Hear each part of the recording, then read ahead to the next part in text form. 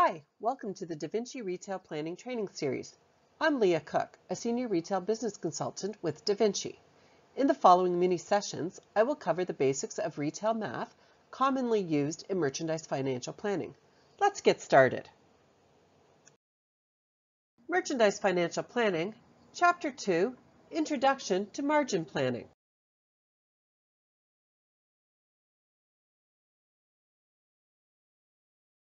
Margin planning within MFP is known as gross margin planning. This provides visibility to the merchant and executive team as to what the planned profitability will be. This can be reviewed at any level within the product and time hierarchies within the company. Gross margins, or GM for short, is a measure providing companies the visibility on how their production and selling costs relate to the revenue. This represents the portion of the revenue that the company will retain as a profit.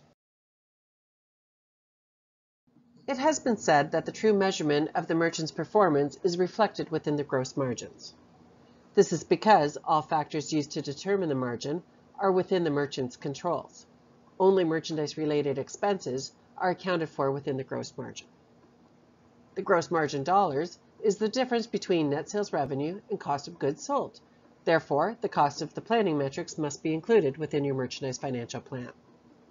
In the upcoming session, we will discuss how you can plan maintain markup percent, also referred to as your MMU percent, to plan the derived required costs.